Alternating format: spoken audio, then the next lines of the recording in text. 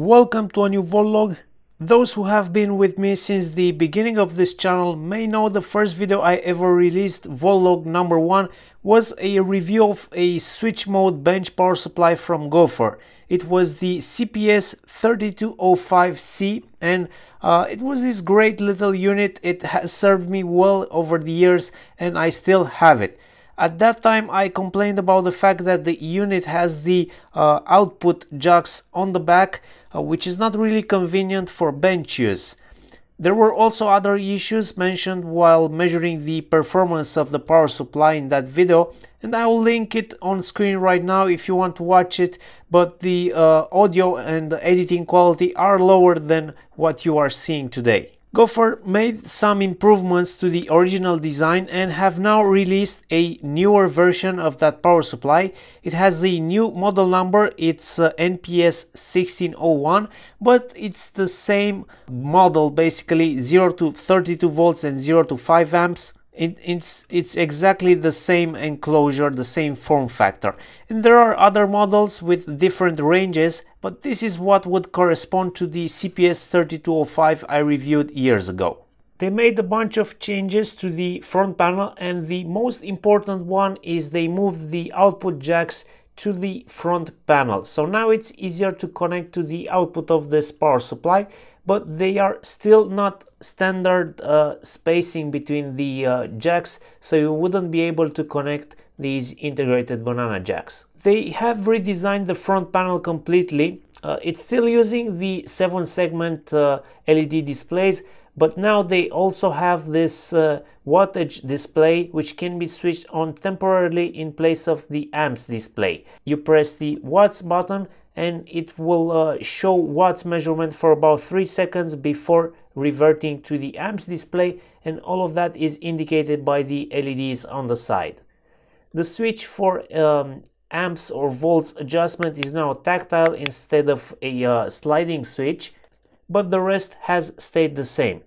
I like the redesigned front panel. I just wished they used a lighter color for the text, because for example there are some markings which are barely visible, especially this blue on gray background. A small user manual was shipped with the power supply, but it only contains a few instructions on how to operate the power supply. There is no mention of the specifications of this power supply, and I would have liked to see some specs in the user manual. However, I did find a list of specs online, so here they are. Front panel accuracy is better than 0.1%, peak-to-peak noise better than 10 millivolts, transient response for 50 to 100% rated load in less than 1 millisecond. These are pretty good specs on paper, but let's see how this performs in practice. Let's measure some of this stuff first without running any calibration on the unit, just with the factory settings.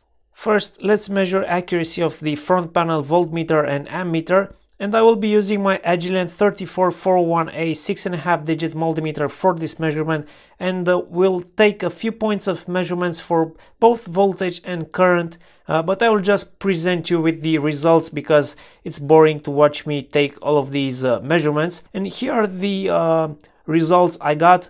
We can see on the voltage measurement the onboard voltmeter performs excellently. It only showed one least significant digit of error, which can be discarded because the specs says 0.1% plus or minus 2 digits. For the current measurement, things are looking good up to 1 amp, only a couple of least significant digits, which can be discarded because of the specs, which is plus or minus 3 digits.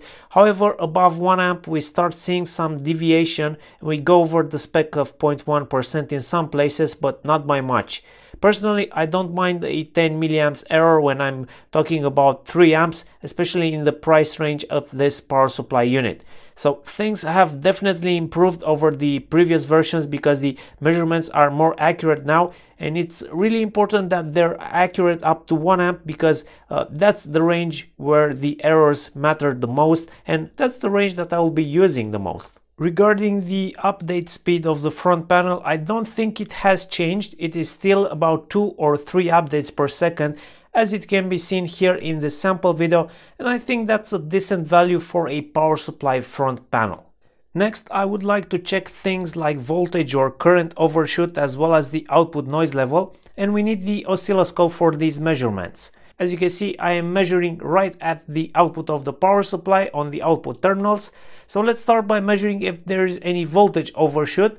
We can imagine we have left a circuit connected to this power supply. We forgot about it, and we are now turning on power to the power supply. We are interested in knowing if the voltage will go straight to the set value or if there is any overshoot that could potentially damage our circuit. First, let's try this with the soft on-off button on the front panel.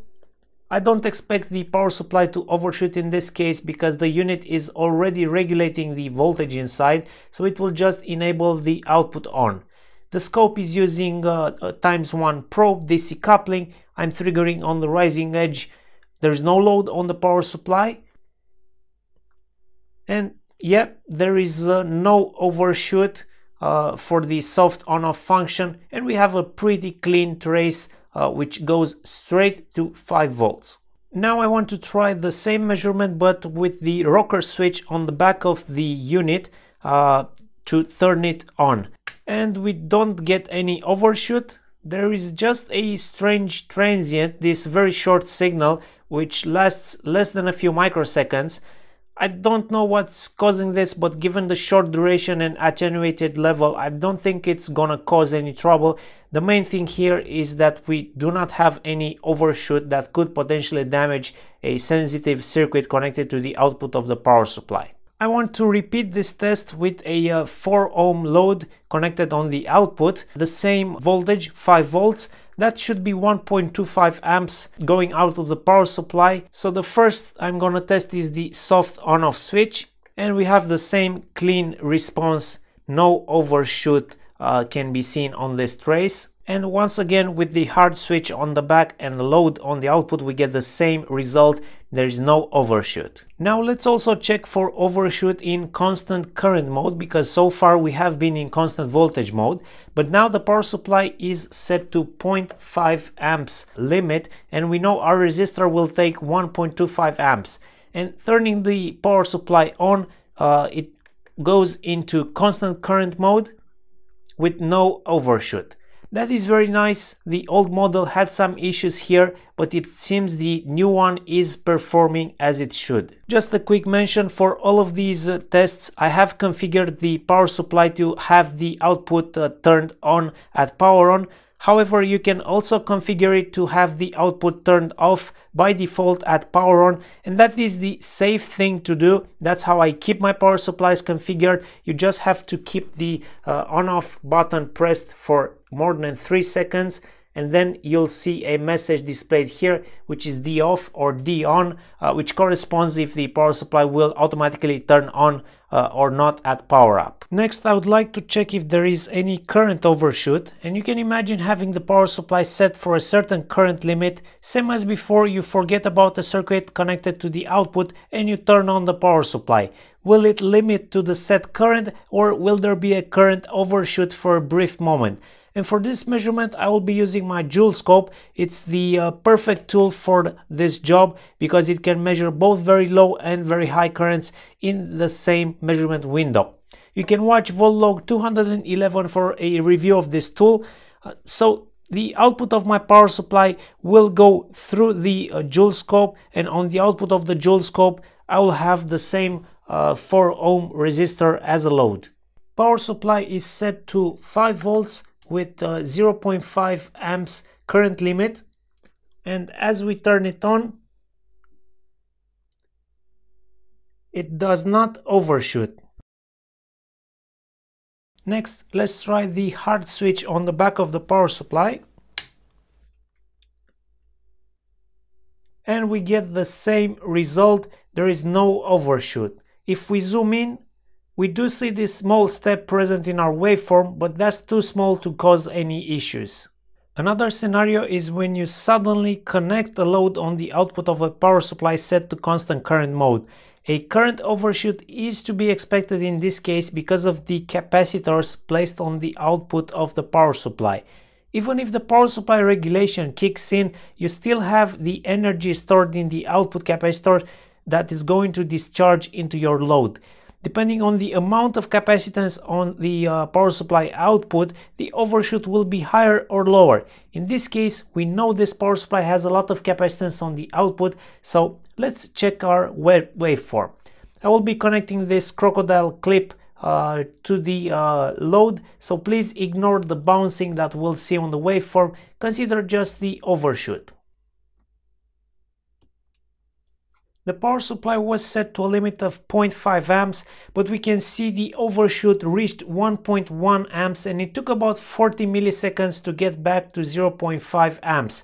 Unfortunately, this issue cannot be fixed as long as we have those big capacitors on the output of the power supply, and sure, they need those capacitors to keep the noise down, considering this is a switch mode power supply. A workaround for this issue is to start with a lower voltage and connect the load as the voltage is very low. This way you avoid the large current spike being applied to a potentially sensitive circuit like an LED, which might get damaged with such a large current. Next, we need to check the output noise or voltage ripple in a peak-to-peak level as well as RMS level measurement. For that, I'm going to use the oscilloscope in peak detect mode, AC coupled, ×1 probe, bandwidth limit on. So here is our base measurement with the power supply turned off. It's 1.2 millivolts peak to peak. I'm going to use this short connection to ground to avoid picking up common mode noise, and also I'm gonna unplug all of the lights I have around the bench because those usually inject some noise into my test setup. First, we're going to measure with no load a few voltage levels. We have 5 volts, 10 volts, 15 volts, 20 volts, 25 volts and 30 volts. And I will just show you the results of these measurements on screen. It seems that for 5 volts output with no load, we are seeing about 10-12 millivolts peak-to-peak noise, while the other measurements show below 10 millivolts. But of course, these no load measurements are not very relevant, so I also measured that 5 volts output in 0.5 amps increments, and the noise stayed around 8 millivolts peak-to-peak even for the full rated 5 amps output.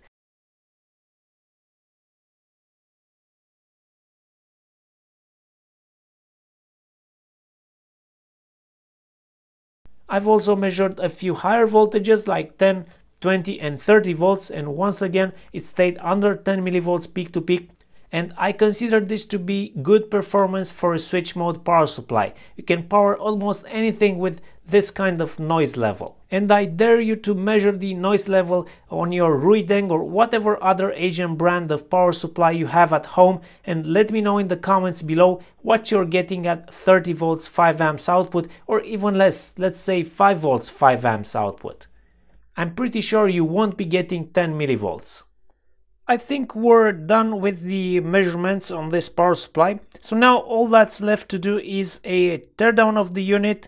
So let's get started by removing these screws. So now with the screws removed, we should be able to slide this bottom cover off. And we're inside the power supply, and I can already see some changes inside here. Like the design of the main PCB takes up less space inside the enclosure, and the front panel is now a 2 PCB construction. And don't forget, for high resolution images from this teardown, check out the blog post on voltlog.com. And let's start with the mains input back panel. We can see they have a small board holding the fuse, but there is no socket for easy replacement. And I wonder, why bother with this PCB if you're not going to place a socket for easy replacement of the fuse? Then we have exposed soldered wires going to the main board. I think heat shrink is pretty inexpensive, and in this type of metallic enclosure I would love to see these wires and connections isolated with some heat shrink. Ground wire goes to the main PCB and is then tapped for grounding the enclosure via this tab with a screw and locking washer. We have a switch for input voltage selection, and that seems to connect the mains input to a different tap on the transformer depending on the selection. In terms of protection, we have a fuse, but they haven't marked the rating on the board or the enclosure. It's probably stamped on the fuse, but I could not see that without removing it. Next, we have an NTC and MOV combo on the input, an X-rated capacitor, followed by a couple of Y-rated capacitors to ground, a common mode choke for filtering, and then we go into our bridge rectifier. We do not have any active power factor correction circuit on this model, so I'm not sure they will be able to legally sell these in the EU unless they have a second version with power factor correction circuit. At least that was the case with the previous model. They had two versions. The main controller chip is still the TL494. We have a couple of STF13NK50. These are 11 amps rated MOSFET next to the bridge rectifier. And on the output we have a couple of ER1600 CT. These are 16 amps rated dual Schottky diodes. Next to the output we have an LM358 dual op-amp here, and given the proximity to the shunt resistor, it might be conditioning that signal. A TNY286 is handling the auxiliary power supply used to power the control circuit of this whole system. The transformers and inductors look to be of decent quality. At least from the outside it looks like it has decent copper in there and it has the required insulation. There is a secondary earth tap next to the output which connects to the output negative through a couple of capacitors. And surprise, this time we have no components on the back side. We can see the separation between the high voltage and low voltage side. At least on the back side it's a good separation. I can't inspect the top side easily because it's mostly covered by the transformers. Oh, and the soldering is top quality with no nasty flux residue left behind. The front panel is now constructed from two PCBs sandwiched together and connected with some pin headers. So it has been redesigned mechanically, but electrically I think it's pretty similar. They are using the same microcontroller, the STM8S105K4, and the same dual op-amp LM358. On the output jacks we have a small PCB with a 470 microfarad 35 volts rated capacitor made by Samsung, plus a smaller ceramic capacitor. I would say the margin is pretty tight on the voltage rating because this power supply can go up to 32 volts. But this is not all of the capacitance we have on the output. There is another 470 microfarad capacitor on the main board. So this is what's causing that current overshoot we were seeing earlier.